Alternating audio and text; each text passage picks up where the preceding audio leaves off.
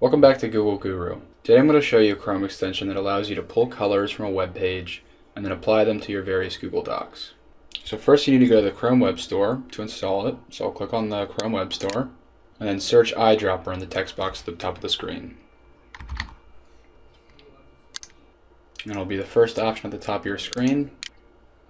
So if you click on that, you can read a little bit more about the details about it. So when you're ready to install, click Add to Chrome. And when it installs, it'll appear at the top right of your screen. It's next to the rest of my Chrome extensions. So to show you how I'm going to use this, I'm going to pull a couple of colors from the Google Guru website. So I'll click on the eyedropper extension and then select the option to pick color from web page. And then I'll go over to the Guru logo, and if I hover over his glasses right here, you can see the little thumbnail that turns blue.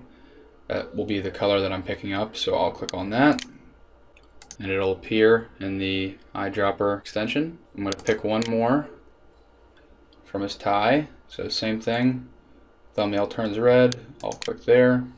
So you can see I've got these two custom colors that come directly from the Guru website. So this allows me to personalize anything that I want with this Guru type feel. So for example, I'm working on a Guru presentation, and if I want to give it that Guru feel to it, I'll click on the slide and select background, color, custom, and to insert the custom colors, you'll need to put in a reference code right here. So just go over to the eyedropper extension, and when I go to the blue one, you'll see this custom code right here, so I can highlight that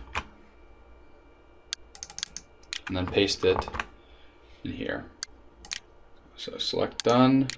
You can see I've got that Guru blue here, so I'm just going to add the red to it now. So I'll select this text box here, then the fill color option, and I'll choose the red that I inserted there earlier.